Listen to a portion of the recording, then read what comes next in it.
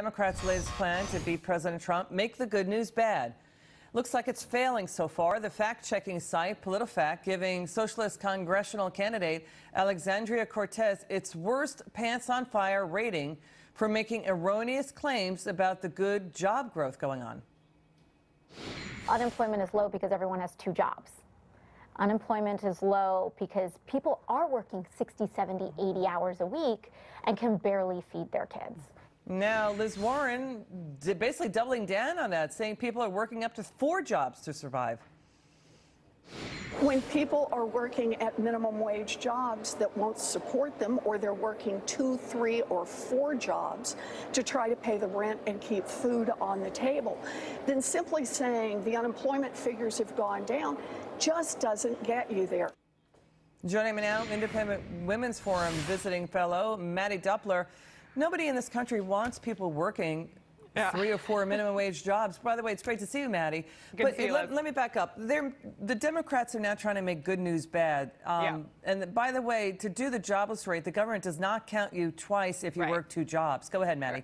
You know, do they not know that there's data available to check up on these claims? Do they not understand the way that all of this data is calculated? I mean, you hit on the head, Liz. One, that's not how unemployment is counted. Unemployment numbers reflect the share of the population that is working and the share of the population that isn't. So you're right. This is good news that we have the lowest unemployment numbers these last few months than we've seen in the better part of 2 decades. Americans should be embracing that no matter what your political stripes are. Now, with the socialist Democrats, it's obvious that for them, that narrative doesn't work. They need Americans to believe things are bad and that the economy is doing poorly in order to sell their half-baked economic ideas on what they see for the future of the country. Okay, let's show the viewer the facts. Here's what the fact-checking site PolitiFact is saying, and it's based on government data. Fewer than 1 in 20 employed Americans hold a second job of any type, so that's 6 million people out of a 150 million strong workforce.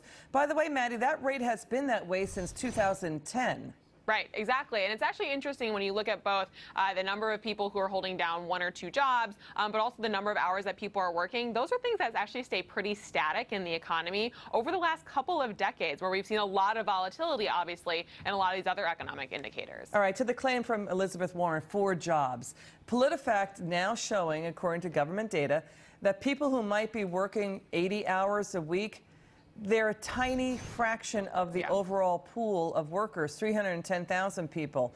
And listen, we don't want people working multiple minimum wage jobs. That's not the point. But we have up to 7 million job openings where companies can't find workers. Exactly. I mean, that is the true issue for the economy right now. Employers are looking for workers, and really workers feel very confident in leaving their job and looking for a new one. That is one of the economic data points that employers are really struggling with now, which is how do we hold on to our workers once we've hired them, because this labor market is so tight. That's good news for workers. That generally means wages will increase. That generally means that there will be more competitive opportunities for people who are looking to leave their job and start a new one. And of course, you're right. We don't want people working multiple jobs, but the fact of the matter is they're not. The economy right now supports that. You know, Mattie, Americans also are not working more today than they have in the recent past. The average number of hours worked, Mattie, in the private sector, it's stuck at around 35 hours a week. That's been going on since 2006. That's a historical low. Go ahead.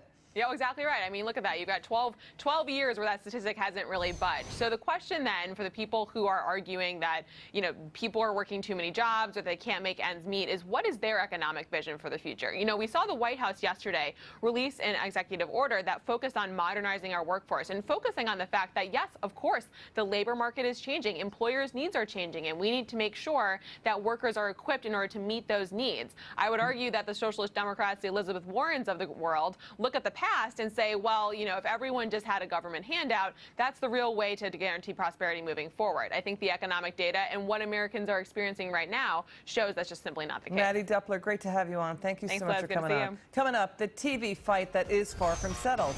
Judge Jeanine Pirro kicked off of